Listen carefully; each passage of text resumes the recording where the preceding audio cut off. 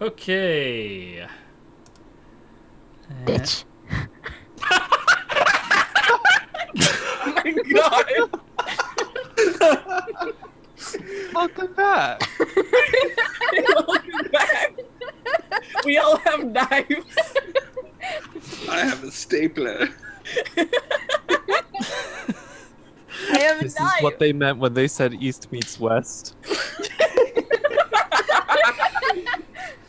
None of these are beam, y'all. Get your shit together. You wanna fucking go? I don't have my I piece of stand gum. corrected. You wanna fucking go? Oh, fuck off, Cass. Just... I have a Turnex right on my desk, so that was an easy reach. Okay. We get it. We all have knives within reach. Yeah. Where was I? I have swear a I had a little plan eyeliner. for after the break. No plan survives first contact with the player. Welcome to Yeah. the knife party. Um. Knife party. Fight with a knife fight. Okay. I recall now. We were going to do some of the stuff that we asked before Cass joined the question of Cass, but before I wanted to get into that, we got epilogues for everyone. And I was wondering, Cass, if you had any thoughts about what an epilogue for Demon might be. Oh gosh. So I don't know if you watched I the finale or at all. no, I watched like the first half of it. I was trying to catch up before this, but That's fine. yeah, I sadly do not. He did not come up, so That's I talked to Sasha and said that was the case, so I was just like, okay, well, good. I don't need to worry about. He lived happily ever after is what happened. I'm sure. Well, he did have that extremely good thread playing. What is it? Alone in the Ancient City. Yeah. So yeah, check out my my Twitter page, Acast Darkly, and go read that where I play Takuma's amazing game Alone in a Ancient City. No, you get the game at theroadhub.itch.io. Doing my plug. friendship is remembering everyone's plugs. Cass, this is a question for you. Have you also not managed to do any game design stuff yet? I have also not managed to design. Okay, good. I'm not alone. I'm not alone. To be fair, I designed one game and I've got another one in the works. You're not alone. Because it turns out that like game design is not easy, and so it requires effort, and I'm not about that life. Lazy bitches unite. Eventually, whatever. Yeah. Okay, well that answers that question, Demon. Well, actually, no. Could you please elaborate on what this happily ever after might be? Assuming that wasn't a facetious comment. It was a very facetious comment. So, I mean, I don't know. I think at this point, Demon is kind of embedded in the hyenas, and I think, he would continue to fight with them. I think, he has some principles. He certainly tries to avoid some civilian casualties, but, he doesn't really sit well with authority, so I think he would kind of stay with them for a while and do his thing, and I imagine it ending poorly and bloodily at some point, but, I don't know, or maybe he figures his shit out in the perfect world. I don't know, because like the thing with Demon is, I think, like, I don't think when you were asking me questions before, like the first or the final two episodes, I had, I wasn't sure if he was gonna like show up on screen as an NPC or something, or if I had had the chance to play him on screen. My thoughts were that, like, as kind of a thought process for Demon. He would. I think I did mention this to you. Is like he was not going to. Like, he didn't necessarily want the Cenotaph to come to harm, but he didn't want them to succeed on behalf of the Myriad if they had sent them there with something, because he was not fond of them, and that's why he had left the Myriad. And so, like, but if it came down to it, he probably would have put himself in harm's way, especially for Keiko or for Dredge, and possibly, depending on the situation, for Tower. Cass, did they bully you too? You know, no, maybe, I don't know. I don't think Harrow. I think Harrow was well past the point of believing. And then, if it had come down to Scarecrow, I mean, you know, she's expendable. Not a friend of mine. But yeah, so I don't know. Like, It's kind of a shame they never got to meet.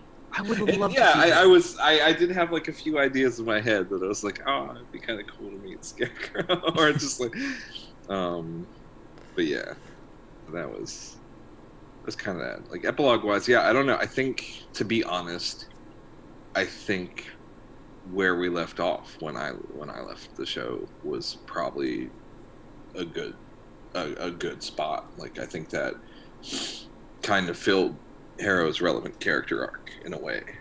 Yeah, cool. I just was I had a feeling that would be your answer, that it was just he was sticking with the hyenas, but I wanted to see if there was any further thoughts you had on the matter, or if you're like, yeah, you know what, he probably just fucking dies in that fight at the tower.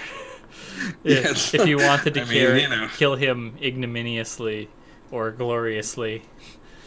So yeah, because I think, like, you know, in a bigger, grander sense, it's like, oh, you know, we fight against the breath of the faith and like deal with all this, but it's like, I don't think Beam Saber is really that kind of game in the end, right? It's like, I mean, you I mean, I guess it could be in some ways, but it's just like, your characters are like pawns, and you are trying to do the best you can against these overwhelming odds, but everything is like a lot bigger than you are, like both sometimes physically speaking, and but like much more metaphorically. And it's just, there's these like engines of war that keep turning, and you're just caught up in it. And what can you do? I mean, like, I think maybe on some level Harrow wanted to be a good person, but violence always kept coming back, you know. yeah. And how do you live with that, you know? And so I think me playing Harrow is probably my best guess at that for how he managed that. So Wow, thank you for those insights. And then the other question I wanted to ask that you missed earlier was, what were your expectations for, as both a player and your idea, like your expectation for what Demon was going to be coming into the campaign? So, I guess I guess I didn't come in with like a whole bunch of expectations. Like, we had played previously, like just off the air. You know, I was excited about that. So I don't think I had met none of you otherwise before then. So you know, I was kind of going in blind, and but I figured it'd be a good time. I figured we were gonna. And I mean, I guess I kept to my own application email. I was like, probably about 10 to 12 sessions, and that's ultimately what I kind of ended up doing.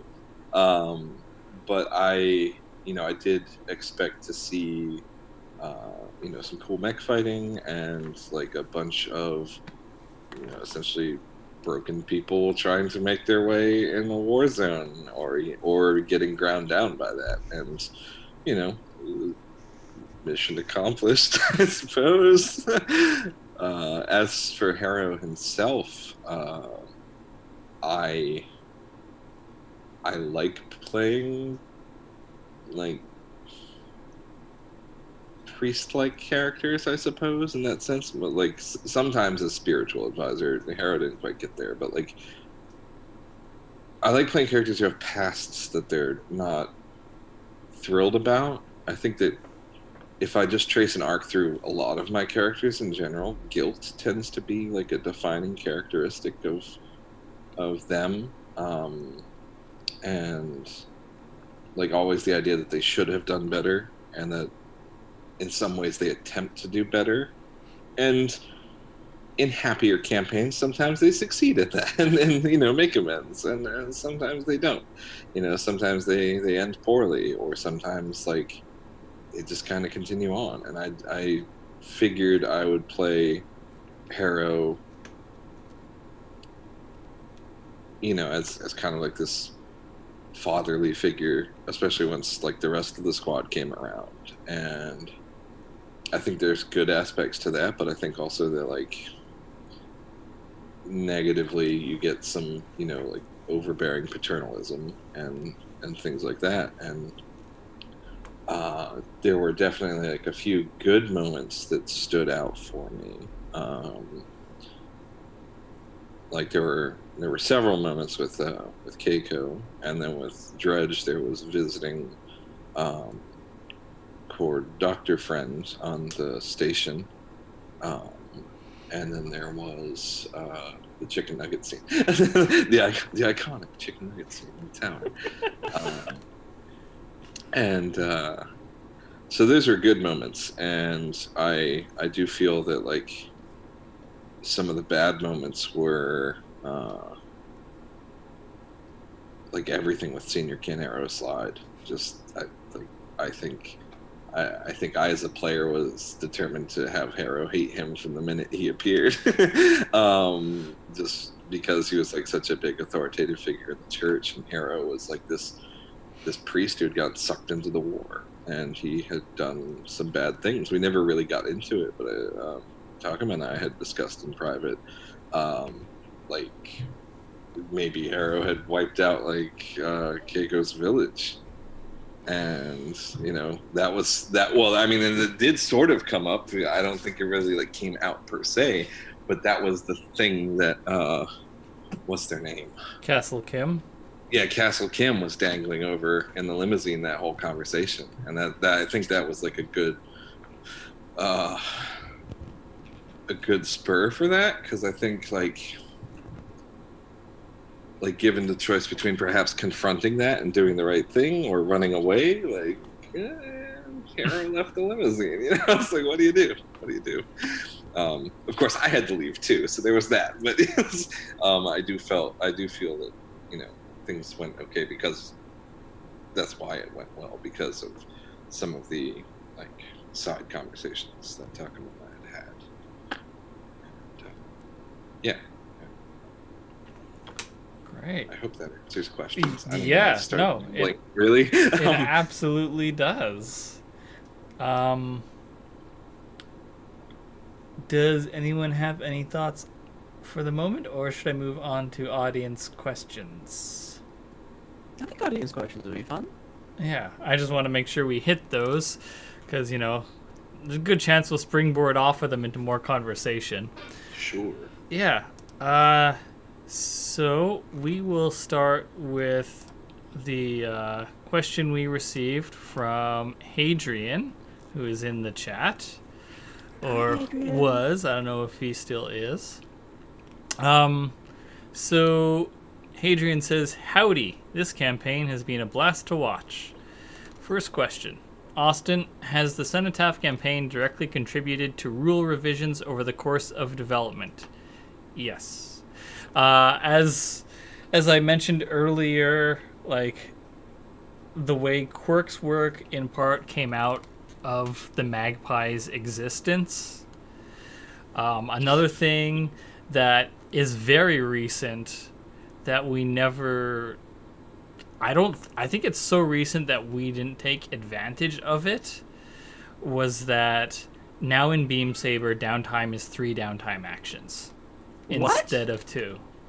Yeah.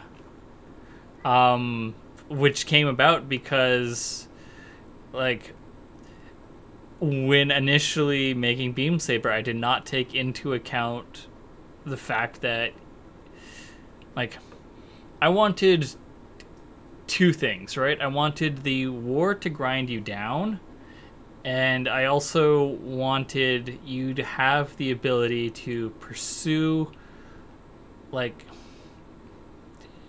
other non-traditional, unexpected options to try and push back against that, whether that's schmoozing to improve your trust with factions, collecting to get more supplies, or doing long-term projects to whatever end. And, you know, with normal blades, you don't have a vehicle that also needs to be repaired and, you know, maintained and upgraded. So I did not take that into account initially. So in a fairly recent addition to the game, like I think it was version 0.41 or 4.0, it definitely came after the paid version of Beam Saber went out, was, you know, downtime action. There are now 3 downtime actions during downtime, so That's gonna need some playtesting.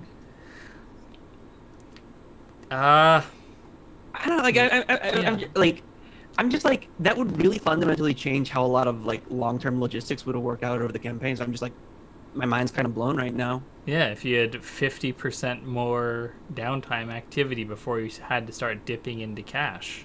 I might have paid back that trucker.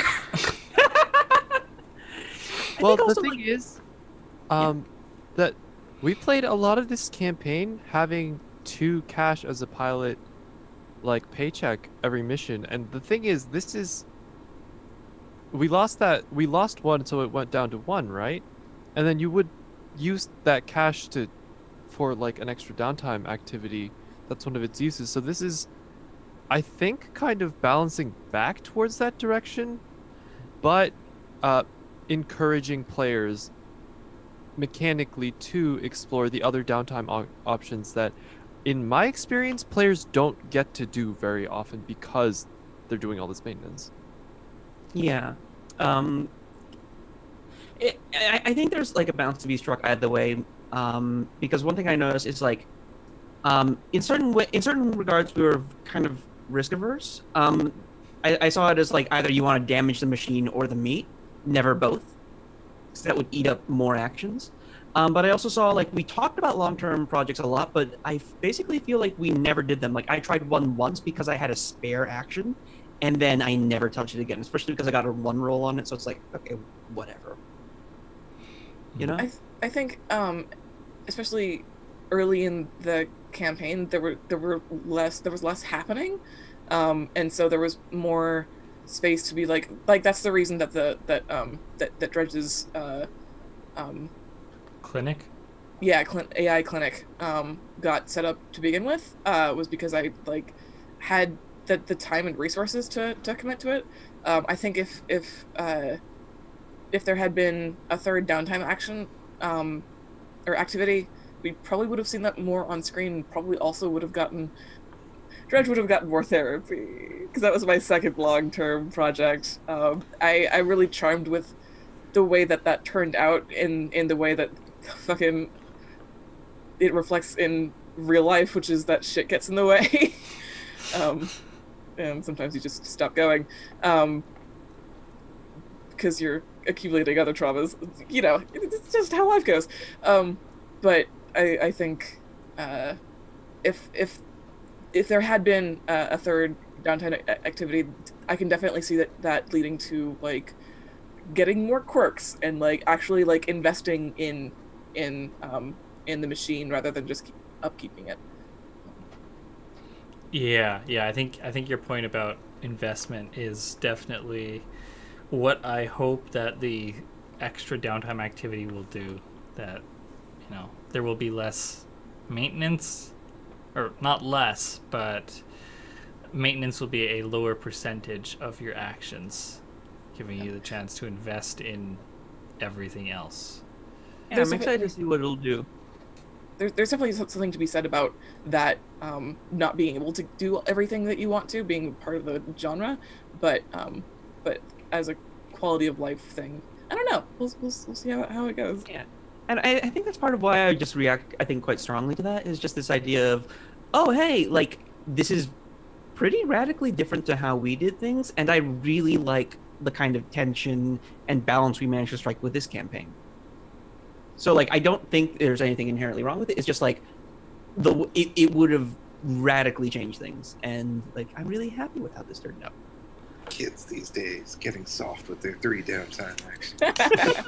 Back in my day, we downtimed uphill both ways to our forward operating base Oh. in the winter. Just a question about that, actually. Do you still only get 1 downtime action when you're at war, or do you get 2? You get 2.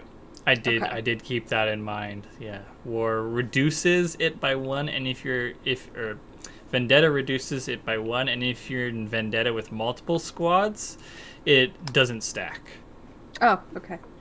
Yeah, just out of curiosity. Yeah. Yeah. When did the 1 cache change happen? I do not recall that. I could look it up if you really want to know, because I got the rules open, which of course has all the change logs in them.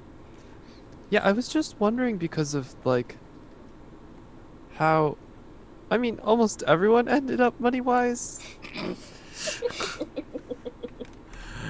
Yeah. Excuse you, I stole money off of Scarecrow's corpse. I'm set. Scarecrow was never going to retire. Because like in my experience, oh, sorry. No, I was done. Because like Tom with the ability that gives you like 2 stash after every mission or whatever, that's like been the only way I've seen people fill up like multiple bars in the retirement thing. So June 6th, 2018, with version 0.25. really? Wait, unless... Hold sound on. right. Yeah, actually, sorry, Yeah, no. No, August 11th, version 0.27. Okay. Yeah. Yeah. So, yeah. So that's when that happened. As for other rules that the stream contributed to, I think just doing a live show has made me more conscious about ways to speed up play and make things snappier. Like having that example list. I don't think that precedes the Cenotaph, but things like that are an example of things in the rules to make things go quicker, so that there's less of any person hemming and hawing about it.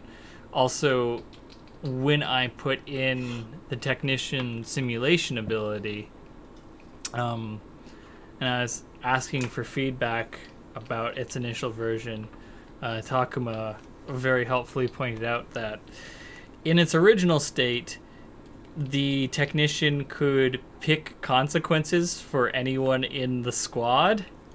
Like, the consequences still happened at the position that they happened. So, like, you know, if you get a risky consequence, you can't be like, you only get 1 level 1 harm. But Takuma pointed out that this would really slow things down if one player was deciding whether or not they wanted to decide everyone's consequences for every roll, or if the GM should come up with that. And I mean, it's already kind of in the rules that, like, if someone thinks of a consequence that they think would be good, then, you know, the GM's free to use that. But yeah, doing a live show has definitely made me more conscious about how to make things snappier.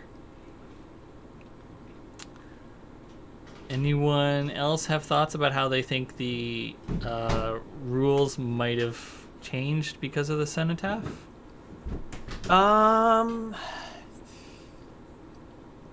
Resetting relationship clocks. Yeah. That was- Yeah.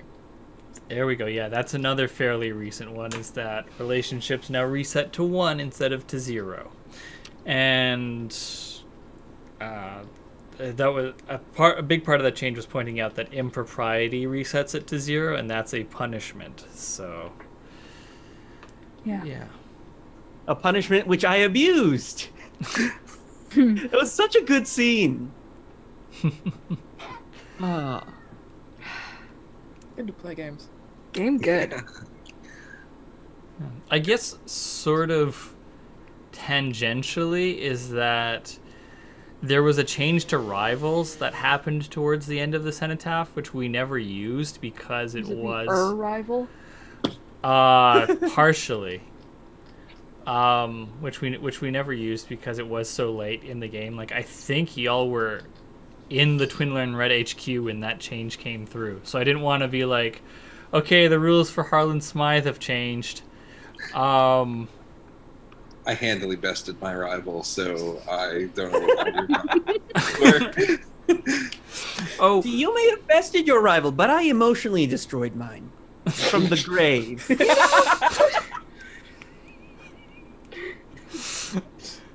yeah. I think Demon was the one who got emotionally destroyed in that confrontation. This actually leads to a question from me, though. And this, I guess, kind of goes to everyone, really. But, like, particularly, I think, with Rivals, like, how much, like, detail did people provide and how much, like, came out of, like... Because, like, in my particular case, I basically didn't give Austin fucking anything with Harlan. I just gave him a fucking name and... Like, it kind of came out emergently between us, where I started throwing in the Shadespeare stuff and assuming things. And I think that worked out really well for me. But I'm curious, like, how much preconception everyone else went into, because I feel like those would be private conversations between y'all and Austin if that was what was going on. I literally just gave Austin a name and a squad, and that was it. Like, I didn't even have... Like, I had it internally, but I don't think... And I don't think we had any real conversations about it until Alice came up in this last mission. Like, I think, like, that was really the first time where it really came up. Because the first time I brought her on screen, you two never even knew that the other one was there. No. But you got an excuse to use your cool mech, so... Yeah. I think also that was a case of, like, yeah, Jess, don't kill Ray's rival. I think that was also what was going on at the time. Yeah. No, that's fair. I don't know. I think the only guidance, looking back through my DMs, that I gave for Virgil was just don't make him a bad guy. Like, you know, he's not the bad person in this situation. Virgil Bane did nothing wrong. Yeah. Nothing wrong. Don't make him the bad guy. That's my job. Yeah. Tusser is an Yeah, old OC. I had Tusser from high school. Gay culture. Hell yes. I have to step I'm- away for just a moment. I'll be right Sure back. thing. I'm not the only one who put their OC in the campaign. I'm now seeing, you know, like, fucking Beam Saber After Hours. You guys just got Tusser and Lady Ella just hanging out at a bar, swapping war stories. Please.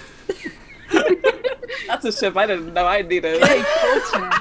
God. I wasn't even. mean, you I was know. talking about hanging out, but that's You where know. we're going. That's where we're know. going. One thing to another. Girlfriend is dead. I was half like, if the Twinler and Red Mission had gone differently, I was expecting Tusser to be there at the tower with the Hell Brought Forth fighting Starfall, but it didn't work out that way, and that's fine because we got to bring in other rivals.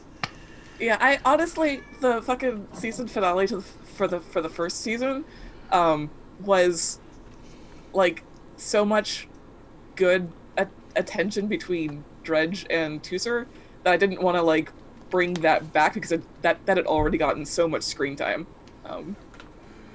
But yeah, I have details that I said, like Tusser and was the only other person that Dredge remembered or knew from Diomedes Station, and I had a bunch of like headcanons that I didn't want to share because I knew absolutely for certain that Austin would come up with something more interesting and better.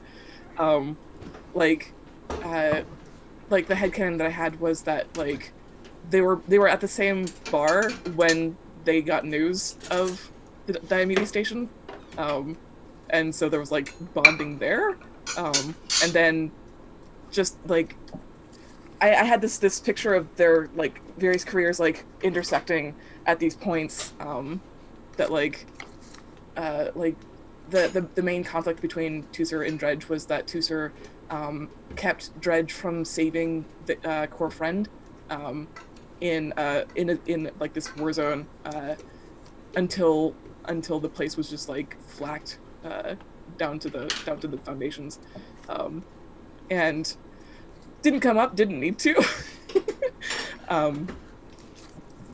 But yeah, like Tusser was such a fun rival, and I'm like so pleased with how you Austin played her, and I also was so pleased to get to play her with Takuma's game, and yeah, big love for that that nightmare human.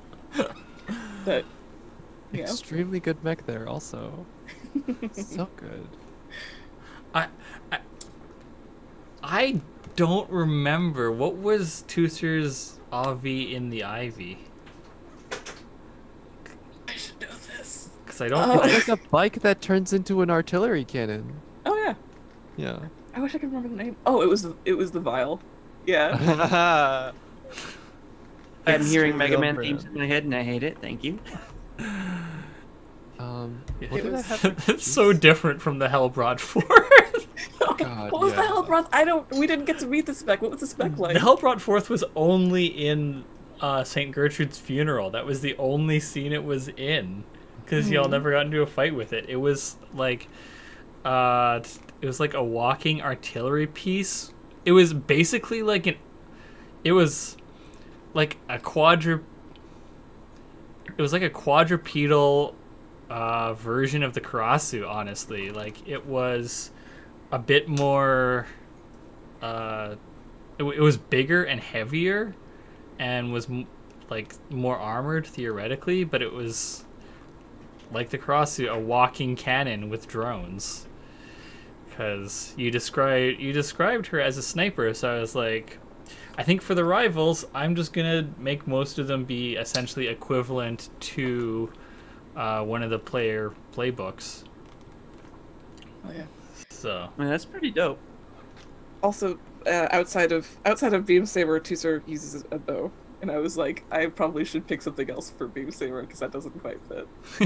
But yeah, still cool metal arm and stuff. So nice. Takuma, any thoughts on your rival or plural? Oh man, I mean, Jason was like, that was satisfying to kill Jason in the end because he was a bad man. And that's the thing, because like I think originally Jason was an easy rival of sorts because he was just a bad dude. He was just a shitty dude who like will attack like a little village on the edge of a territory or something, to raid them for supplies, and is just like a shitty human being that vapes fucking weed vape. Fuck. Oh. Weed scented, no THC. No, okay, that was my question. God. Why would you And, like, do that? Of course Pitchfork's gonna fight him. Of course. But I'm actually really glad that Hannah evolved into this, like, conflict between her and Layla, and Keiko kind of stuck in the middle, and getting knifed and whatever, and that was really good. So I'm glad I got both, sort of, because it was definitely satisfying to like have Jason come up again and this time be like, no, this is it for you, buddy. Also, again, I feel so bad about Hannah. That entire like rescue op was such a clusterfuck, and I honestly love it. It It was so really good. good and fraught and just so tasty, so tasty. I think that was like the first real big moment of like, oh shit, is this character bleed? Like, Takuma, are we cool? That was such a good mission. God. Yeah, that whole thing with Hannah is part of the reason for the changes to the allies and rivals rules, is because while like the whole Hannah arc played well narratively, I kind of feel like you and her were done dirty a little bit mechanically. Since like that whole time Jason Basil was still technically your rival. Yeah. And it would like that's another change that came out of the campaign. Slightly more indirectly was, wanting to make these changes to rivals, and then I was doing a game design stream, and Austin Walker was in chat helping me work through how the new rivals should work. Mm-hmm. Because he misunderstood how rivals worked. Initially, he thought that you had beliefs with rivals in the same way you do with your fellow pilots. And that was not the case. But now it is. It's just works slightly differently, because obviously you're not cutting loose with your... I mean, some rivals maybe you cut loose with. But now it's dependent upon, like, you get a belief with them. Like, you start off with what... You only ever have one belief with them. And then, no matter how many ticks you have... And then you add ticks whenever you, like, if you add a tick to their clock during a mission, or if they deal harm to you during a mission. So you can get 2 ticks with your rival per mission, and then of course if it fills, you get to ask a question and mark really XP. So That's good. Yeah.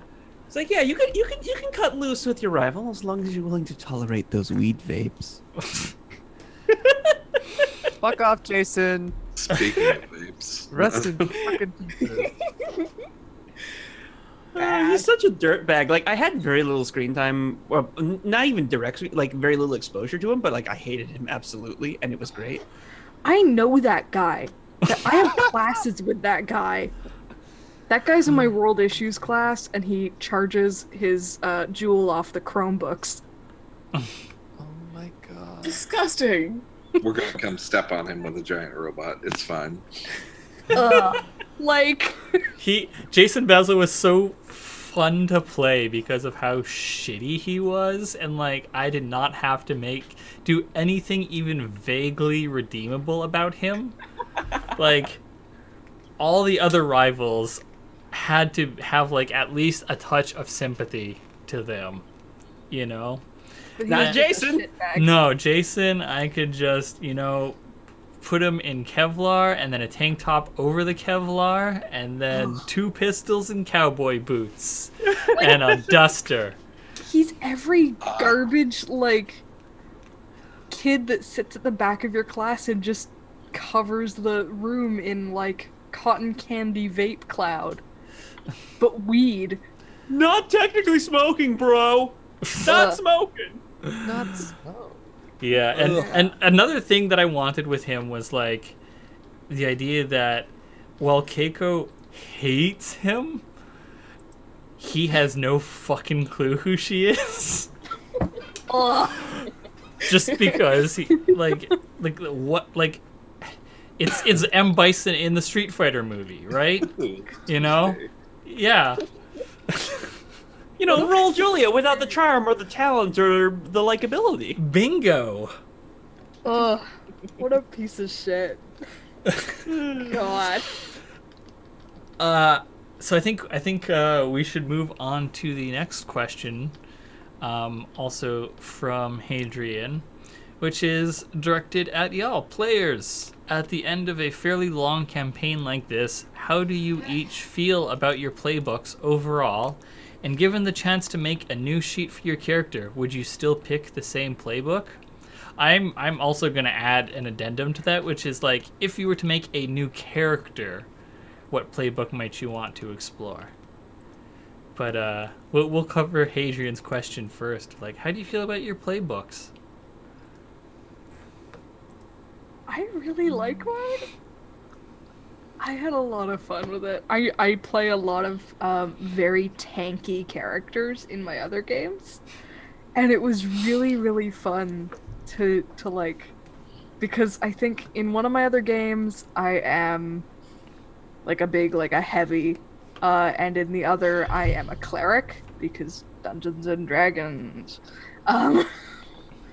and this was a huge shift for me from what I normally play, and it was really, really, really fun, and I had a really good time just sort of exploring different ways of playing. I don't know. Yeah.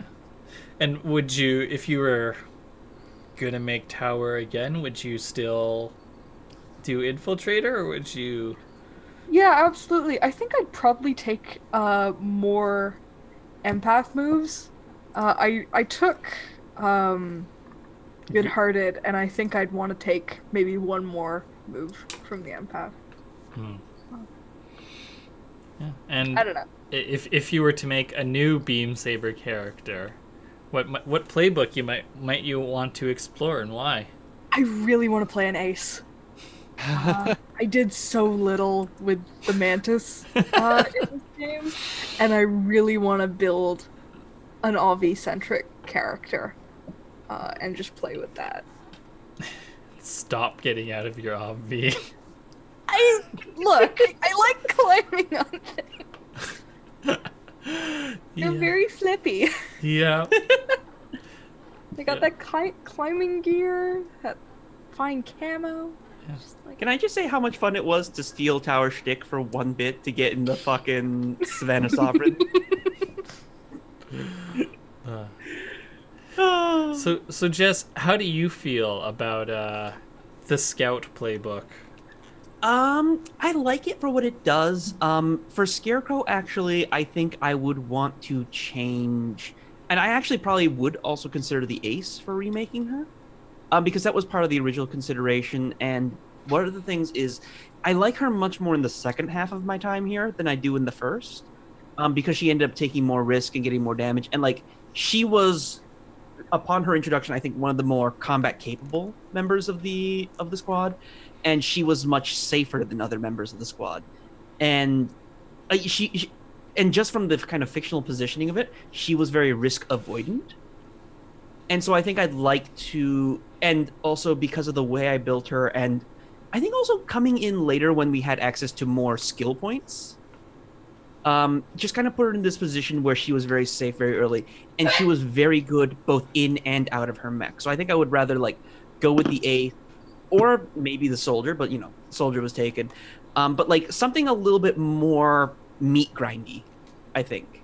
Would be, I think, more... I think it would get her there faster. I still like where she is and it play out the story, but that I think that's kind of where I would go if I wanted to kind of tell her story again. As for another character I want to explore, I want to play a fucking empath.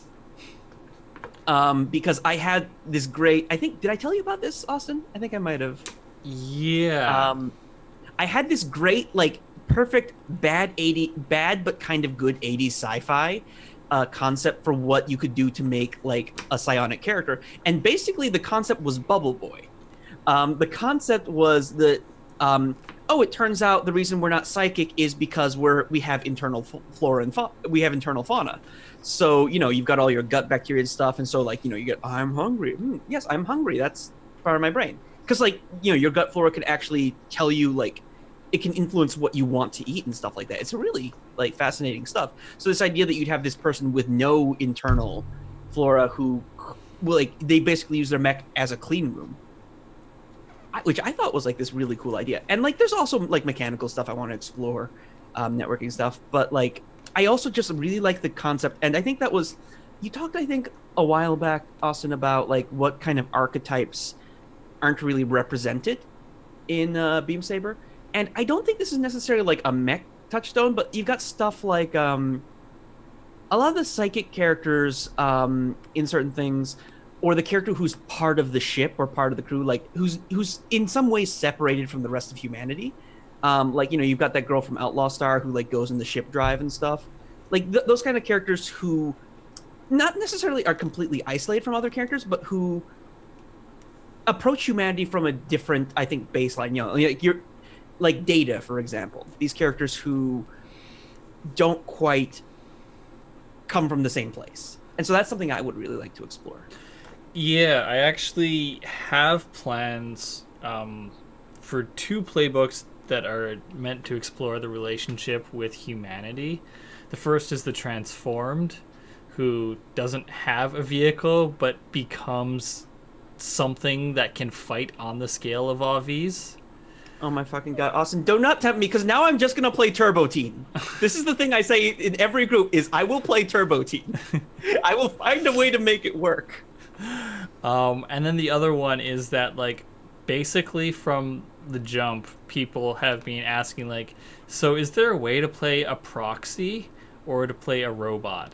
So I've been thinking a long time about like making a playbook specifically about you know, playing a proxy, and I'm less interested in the robot one, but it could also, like, I'd have to see if it like really, if I could think up abilities that I thought were notably interesting that weren't really covered by other playbooks, because that's really a big part of it. I think I have like a good baseline in that I'll probably go to Blades in the Dark and have a look at the Ghost and Hull playbooks in that and see how those if there's stuff I can pilfer from there. Yeah, that's actually something I appreciate about how playbooks work so far in Beam Saber, and it's one of the things I really appreciate about Max is you can take the same fictional concept and play it through different playbooks to focus on different aspects of it.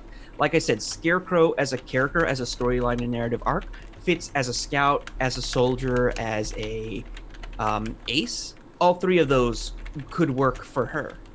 And so, like, when I look at this idea of doing the empath and doing this kind of character that's exploring humanity, it's like, yeah, I could fit that into this character concept, but also like these new playbooks are also welcome because that would give me a different way to, a different avenue to look at things. Yeah. Sasha, Takamura, Cass, do either of you want to any of you want to weigh in on your thoughts about your playbook? I took almost every technician advance I could, and I used all of them and had a really good time using all of them. So I'm very pleased with the technician. The 2 that I didn't take were simulation and researcher. And I think if I had 3 downtime actions, I probably would have like done something with the like dragon like acid stuff, made that a thing, if I had taken researcher. But for the most part, Dredge wasn't really an inventy kind of character, so I think that worked out. I think the other playbooks I would have played Co with would have been bureaucrat or hacker. Either like I think I didn't take bureaucrat because Harrow was already playing the officer, and so it was just like that felt kind of redundant. And I'm really glad that we had a doctor on the team. That came in really handy, and it was also an extremely selfish choice because that meant that I was in a bunch of downtime scenes. Was that intentional? Maybe a little bit. I like downtime scenes a whole bunch. I also like downtime scenes. They're good. Listen, bottle episodes are good. I like the missions, but I really like the bottle episodes. I think the other directions code could have gone would have been really leaning into core relationship with AR and proxies and whatnot, with the hacker, and that actually have a note on my character sheet, which is ask Scratch about AI versus proxies. That was just like this is probably like a conversation that they had off screen, just like late into the night, frequently, of like, well, where do you draw that line? Like, when does a proxy become an AI? When does an AI serve as a proxy? Like, what's the difference there? On further thought, that probably wouldn't have played out as well on screen as it assuredly does in fan fiction. But well, speaking of fan fiction, that delineation is now in the rules. I don't recall if that was with version 0.41 or if it's with the upcoming 0.42, but that explanation is in the rule book now about the differences between programs, proxies, apps, and AIs. So, hell yeah. It's something that is, like, obviously each of those categories has been in the rules since the start, and I always had like notes on what they were, but I've only recently really fleshed it out. So you can go check that out if you want and read my fan fiction on the topic. And if you were to play a new character, what playbook would you want to try and why? The Envoy, I think. Someone who knows how to speak to people. Yeah, someone who knows how to speak to people, and also someone who is good at violence. Those two things would be fun to try. Yeah. Yeah. All right. Takuma? I mean, Soldier was fine. I think that was the right call. I think I wish I had taken Good-Hearted instead of Everybody Hurts earlier. I wish I'd switched the order on that, because I didn't get to use Good-Hearted as much later on, as the like scars made it a little harder, and there were harder choices to make. I would have gotten more use out of it and more like interesting situations in the beginning, I think. I also wish I had taken Bodyguard at some point. I don't know where that would have fit in though. Probably earlier on as well. Maybe Mule would have been later. But like in general, the soldier gear was good. It made sense.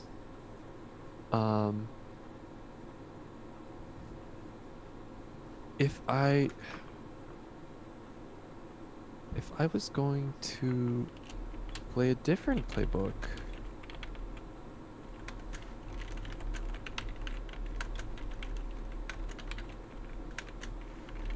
I haven't played an ace, so maybe that. I also, there was that one session I played with a hacker that was like an ex-Space Pixar middle-aged dude who's just like, I do really want to play a hacker that's like really AR, like confusion and like illusion based. Eventually, sometime. The Transform sounds really cool because I love Ultraman. I grew up with Ultraman. And there's also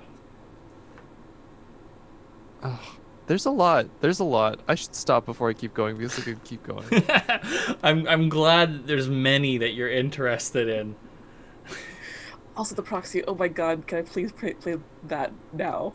If I could. Just Big mood. You just want to play Scratch. Oh, okay, yes. But also What about like clones? So Would that be proxy-ish? my thought would be that it would be like, I wouldn't do a like robot playbook. I would do the artificial, which would be about being a physical creature that was created, and the point being that they were created. So I think Clone could be covered by that, but you know, There's some other characters in the Johnny Ryden like series.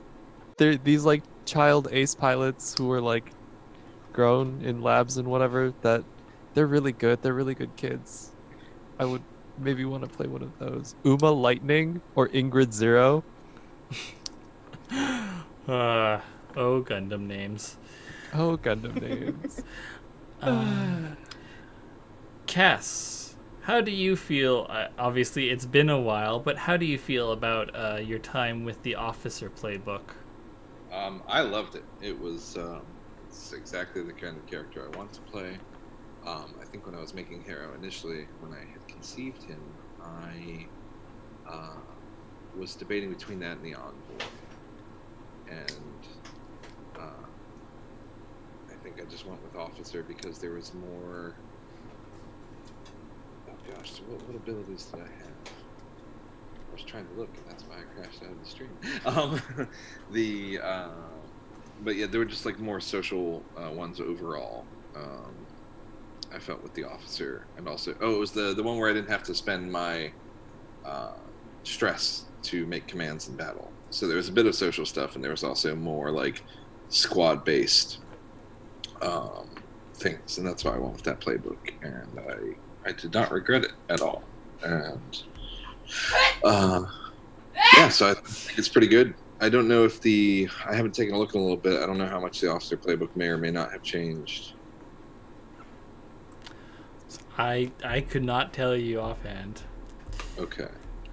But that's good. No major changes, probably then. If you were to play a different playbook for Hero, what would it be? Probably the Envoy. Would just be like an easy. Like I don't know that he would be too much different. I might have played up the Joe Evangelion aspect part more, or he may have been from the Joe Evangelion Empire. Were he an Envoy, or maybe like a double agent or something like that. You'd have a hidden blade instead of a hidden gun. Yeah. And if you were to like go for an entirely new character, what so I already did this in a way, right? At Breakout Con, I played the Scout, and I had the chance. I played Avalon, or Victoria Stafford, and she had the coolest tank. And I was very much in love with that character, and I wish I had the opportunity to play her some more. Also, it was a pretty good group. Shout out to Lioness, if you're watching. But yeah, no, that was a good time. I think I would play the Scout, or I would play an Infiltrator. Would probably be my two choices on that front. Scout's fun. Yeah. Also fun. Scout is very fun. Nice. So that's the extent of our audience questions. Does your character have a theme song? Anyway. Yes, I did in fact an entire soundtrack. It's something a friend introduced me to a couple years ago that I do for a lot of characters I play. But it's an acronym soundtrack. So you spell out their name and then you put a song title starting with each letter. And for Scarecrow, one thing that it's really difficult to do sometimes is if you could make a narrative arc through that. And actually, I'll pull up the playlist now because I just want to list this out. Don't play it, please. I'm not gonna play it. I'm just gonna list the song names. So if I go to my channel playlist, so for Scarecrow, oh for fuck's sake. So you got her whole like fall from like the Shadespeare thing to where things go. So start with AC/DC's Shoot to Thrill. Shinedown's Cut the Cord, A Feast for the Vain, which pisses me off because it's listed on the official like album as A Feast for the Vain, but then like on YouTube it's just Feast for the Vain. It's like that kind of Faustian bargain thing. Woodkid's Run Boy Run, Shinedown's Enemies, Eureka 7 OST, Cruel World, Rain from Cowboy Bebop because the classic emo track. the Lumineers' Ophelia, and the final track, which I think is really her theme overall, is Pink Floyd's "Wish You Were Here." Like, considering how she went out, it worked fucking perfectly. Anyone else got theme songs for their characters? I also put together a playlist for this. Woo! Which buddies. Yeah, which I just finished a couple of days ago because of the, you don't know what the ending's gonna be until the ending happens. And there's a bunch of They Might Be Giants on it. There's a bunch of Nico Case on it. There's some St. Vincent. God, there's so much They Might Be Giants because I am the person that I am. Well, thanks for putting a symbol in my head again. It ends with the bells of hell go ting-a-ling-a-ling. That's the last track, which is just this awful fucking thing for this movie. And the theme I think I would attach to Dredge specifically is either Last Wave by They Might Be Giants or Push Back the Hands by They Might Be Giants. The chorus of Last Wave is we die alone, we die afraid, we live in terror, we're naked and alone, and the grave is the loneliest place. That's the chorus, and you sing it as loud as you possibly can, and that's Dredge's theme. I dig it. I absolutely dig it. Any themes for Tower, Pitchfork, or Demon? I have a really hard time making character playlists. I've never been good at it. Same. So no, Yeah. not off the top of my head. I think the one thing I had was I think pre-campaign, like while they were still with the Cirque du Soldat, I think Screwed by Janelle Monáe. But that's the only thing I've really had in mind. Yeah. I'm sorry. Can I just throw one on the pile? Hocus Pocus by Focus.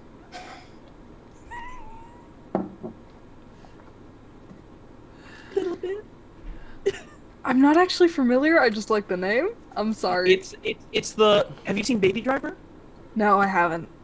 Okay, it's the song with the kick-ass guitar and the yodeling. It's great. It's absolutely fantastic. I'll look it up. Anything? Also a good one is Cathedral by Crosby, Stills and Nash. That's a good one for the Cenotaph. It's about getting high in a church and then getting really mad about the church's historical atrocities. Appropriate. I don't have a whole playlist, but I always end up finding like tonally inappropriate songs for my characters. But in this case, it's Gordon Lightfoot's Don Quixote for Harrow. Was probably like it's a pretty good one. Like I don't know. It just kind of always clicked for me. And I think I was talking about it on Twitter a couple months back. But I never end up coming up with these until after I've played the character. I always have a hard time doing something while a game is going on. Yeah, it's mostly a process of like listening to your music and being like, oh, this is a Dredge song. Oh, hang on. This makes me think of the game. You know what upset me? I'm kind of mad at Little Nas. Because for the O-slot, for like the end of like Scarecrow's arc, Old Town Road is great, except for that one verse where it's like, I got Gucci in the back and my hat's matte black. Because like, it's like, take me down to that old town road, gonna ride till I can't. Like, that's very fucking Scarecrow. And it's just like, no, this Gucci shit. No. It doesn't all have to fit. I know, but I'm particular about it. Okay. I don't know. I think my issue with doing this is that I'm the kind of person that listens to the same album on repeat for like 2 months at a time. So I have a hard time like picking anything from any diverse sources. Solidarity. Well, what you do is you pick a band that's been making music since the 70s, and then you just pick from there over exclusively because, yeah. Yeah, I've got character playlists that are just John Darnielle and the Mountain Goats. Like fully.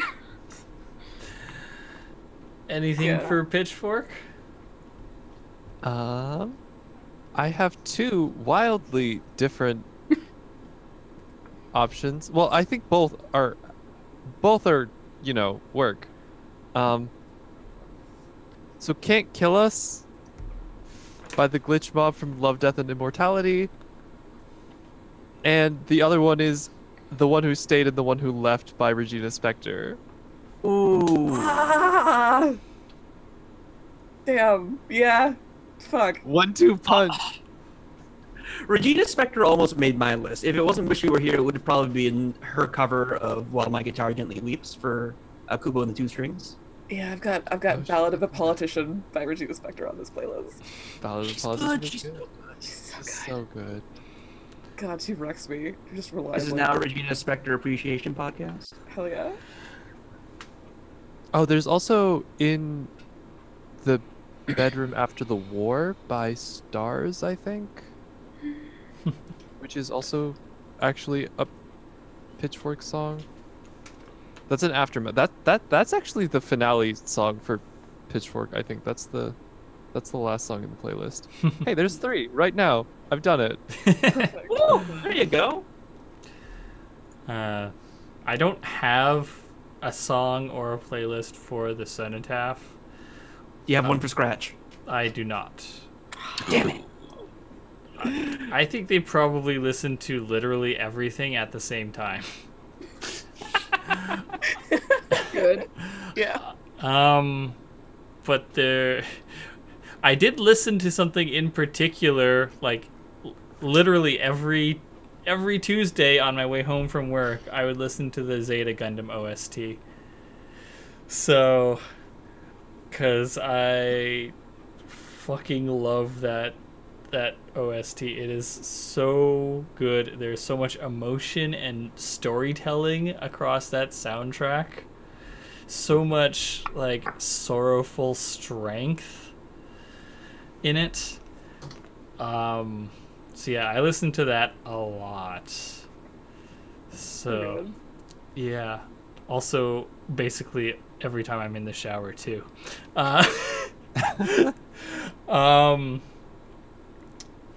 And then there are 2 songs that are the quote-unquote official Beam Saber songs, which is the opening would be Set It Off by Audioslave. And then the ending theme would be Victory by Janelle Monáe. So Good themes. Good themes. yeah. You know, I just this is more of just like a Beam Saber thing. This isn't for a specific character, but like it's an A tier song sung by a C+ tier band, Death from Above, which is just cut together out of quotes from Starship Troopers. It's so good, but like the production on it just isn't up to snuff, and it breaks my heart every time. It's like, you know, come on, you apes, do you wanna live forever? It's so good. It's so good. Ah! Yes, I do. I do want to live forever. Would you like to know more? Does anyone have any final thoughts about the campaign as we approach the end of Ah. of this show? Oh no, it's here. All the Don't hit me feelings. with this finality. No. It needs to last forever. You all got doors epilogues. locked. No, it was a fantastic time. I was happy to be a part of it. Thank you for having me. Absolutely. Thank you all for being lovely humans. It doesn't all have to be gushing, okay? But Actually, yes. Austin, this is all. Get into a shirt. No. No. No, I had a genuinely lovely time, and yeah, I wouldn't change a goddamn thing. I'd probably change that first mission you were here for, Jess. That one didn't go as well as it could have, but Honestly, it's part of the experience. And honestly, I loved coming in during downtime. I feel like that was such a strong, like, settling introduction for the character. Mm-hmm. I mean, this was my last year of high school. Like, this game took place over the end of grade 11 and, like, pretty much minus a week and a half all of my last year of high school. And, you know, like, it as much as it's kind of weird because I'm baby, like... So continue.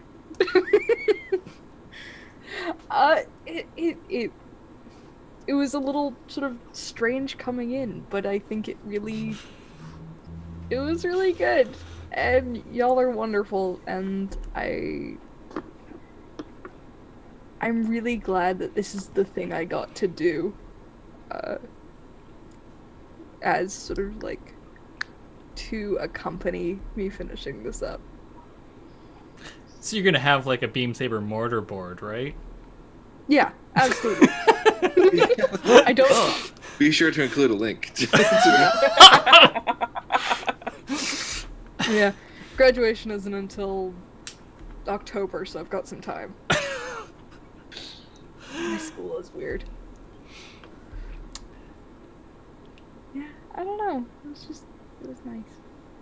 Yeah, it's always weird because like when you're in the middle of it, you always feel like, I don't know what I'm doing, or like, oh, the dice rolls, they're happening. What am I doing? But like, I don't know. It all comes together somehow. It's a good system. It's a good, I think,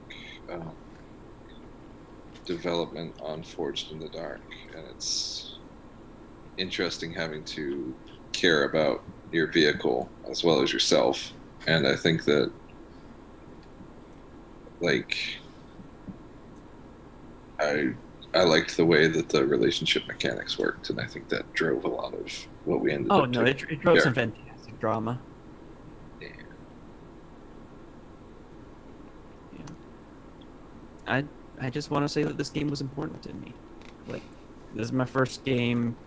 Like, you know, Ray, you were talking about this, you know, your last game in high school, really, but like, this is my first game as a woman, and like, that's been so fucking huge for me. Like, all this, like, you guys got to see me learn how to do this shit.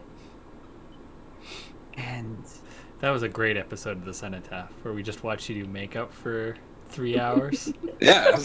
I'd watch that. yeah, okay, and now we're introducing the Riza Hagden brand, the line foundations for the battlefield. God. I like to use this red. It looks like the blood of my enemies. And Yeah, no. Okay, you see this color of eyeshadow here? It also works, if you rub it down here, it works as anti-reflective grease paint, so you don't get the sun in your eyes. It's good for the sniping. I'm just imagining a shade of lipstick that just goes on as camo. Oh, that's very good. That's a curse. Our new Oh winter my line. god. That's a curse. You've brought a curse into the world. I'm sure that's a thing. And see, this is exactly what I'm all about, because like I come in here with this heartfelt fucking moment, and it turns into shit posting. yes. That's how tabletop games be. Sasha or Takuma, any final thoughts on the campaign? Just a lot of feelings, mostly. So, this campaign got me drawing again, and writing again, like, and like, being able to share drawings of Dredge in the group chat, and then y'all being like, you should post this on Maine, you know, actually fucking post this on Maine, you coward, and that was like, We're good friends. yeah, that's been really important to me, and getting, I'm really glad this was streamed for a number of reasons. One, because it held us accountable to actually playing this through to the end. Like you, at least for me anyway, I can say, oh, this is just for pleasure, and I don't feel up to making this thing, but because it was quote unquote for other people, it was like, no, I should show up. I should do that thing, and be accountable to it. And also because the whole thing is recorded. That's cool. I love Dredge to absolute distraction. Ko is one of my favorite OCs, and I'm really grateful that I got to play Core and have the interactions that I did. And my only regret was being just an enormously oblivious white person for the first half of this show, and also the second half, to be honest. But you know, you'll learn and you try to do better. So yeah, this game was good, and I'm delighted and honored that I got to play it with y'all. Likewise. Takuma, any final thoughts on the campaign? I'm like really satisfied with how things ended, and I think there were some bits in the middle where it was rough for me, and I was like falling asleep, and there was some, God, it was rough, a little bit, but the past couple months have been like heading towards the end. It was really, the escalation there was something. Yeah, I mean, I'm fucking playing Beam Saber again in like a week and a half. I don't. Really? I'm running it again. All I do is play this game. All I do is play this game, apparently. You're running it again? I mean, I am running again. Eat, sleep, beam, repeat. Eat, sleep, beam, repeat. 3-shot. Maybe I'll run it maybe I'll run it in August too. Who knows? Who fucking knows? This is just who I am now. But yeah, I am really happy to just let Pitchfork rest. Like, she's done. That's it. That was that story that I think we managed to tell in the season, in the show, and that's it. And I'm actually really satisfied with having a kind of a narrative, like a complete narrative in this show. So I'm very glad to have that, and I'm glad that oh my god, at the end where she's like finally starting to really act like a friend with Dredge. I think that took a really long time, maybe too long, but it was really satisfying to have all of that kind of come together there. I like endings. I like the finale a lot. Yeah. I'm so glad we got to have that bad bitch off at the end. It was so good. Yeah. Oof. All right. I guess it's my turn for final thoughts. This was great, y'all. Thank you so much for being amazing players and making amazing characters and enjoying the absurd bullshit I put in front of you. It was such good bullshit. Very good bullshit. Thank you for putting up with the changes to the rules that went on. And trying Traveling out... companion! I don't think I used that until the last fucking mission. I'm all mixed up. I've been through so many versions. And God, if you're listening to this or watching it on stream or on YouTube, thank you for following along with this. I'm guessing you probably won't have just jumped right to the post-mortem. Otherwise, I mean, if you have, you got all the spoilers basically. Yeah, holy shit. Thank you so much for listening. Yeah. Sometimes you just got to see how pathos-laden everybody is at the end before you can like. I'm one of those people, when I buy a book, I read the last page first to see if it's worth my time. I accidentally, when I was listening to Friends at the Table, listened to the Winter and Hyron post-mortem episode first.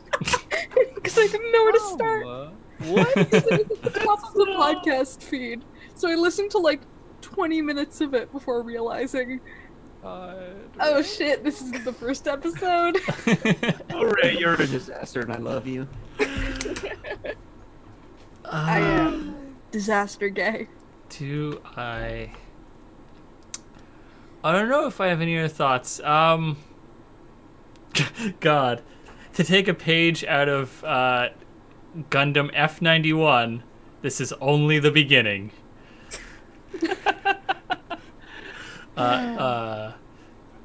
F91 was a movie that was supposed to be essentially the pilot for a whole TV show. There was no TV show. The movie ends with the phrase, "This is only the beginning." That's good.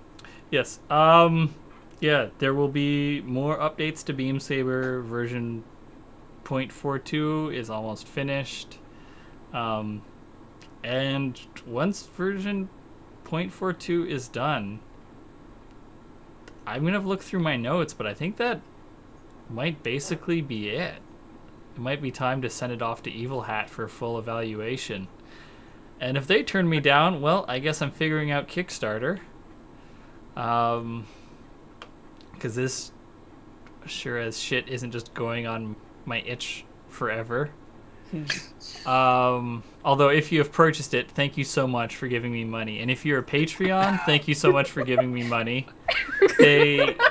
Both of those have allowed me to commission cover art at this point, and in the future I will be commissioning other material.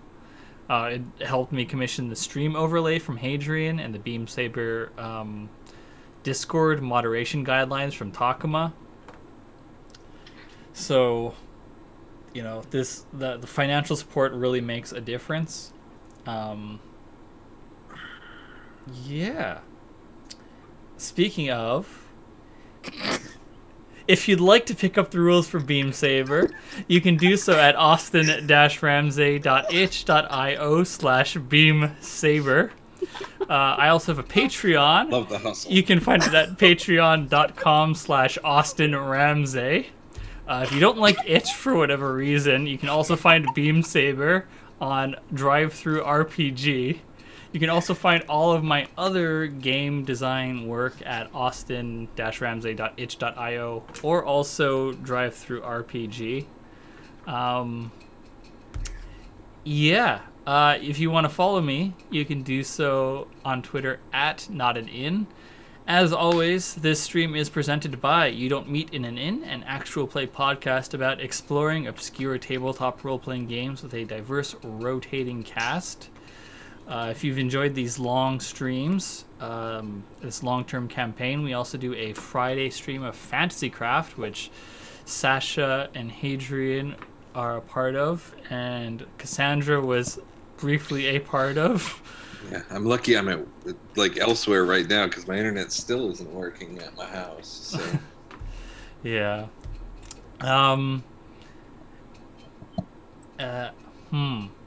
Oh yes, if you want to find You Don't Meet an Inn, it's on wherever you get your podcasts. You can find it, I'm sure. Give my review on iTunes is really helpful. Yes, iTunes reviews are always nice and helpful. Itch and DriveThruRPG reviews for Beam Saber are nice and helpful. And if you can't buy those and you want to support the game, just, you know, share it on your social media. Beam Saber's also on Facebook as well. There's a Facebook page for it if you do the Facebook. And I think that's it for my plugs. For this campaign, Well done. I have been joined by Sasha. Hey, I've been Sasha this whole time. You can find me on Twitter at Sasha_no. You can follow all my game dev stuff at tcabbage. You can get my games at 22to22.itch.io. You can check out the game that I make, Spindle Wheel, at tcabbage.com/Spindle Wheel. You can check out Spindle Wheel Stories, which is the podcast that I make with Spindle Wheel. Just look up Spindle Wheel Stories, that'll be it. Do I have anything else to plug? If you liked the Magpie, go look at Felix Kramer's Strangers at atrocityland.com, and TurboFanatic's comic Aphelion, turbofanatics.deviantart.com. You were just on Game Closet too. Oh yeah. If you want to hear me stutter through some extremely tepid takes about game design, go listen to that episode of Game Closet. You also do commissioned work, yes? Oh yeah, you want to pay me for logos and pay me to draw your OC. That would be delightful. You can check out my portfolio at sashareneau.com. SASHARENEAU.com. That's, yeah. You also do layout work?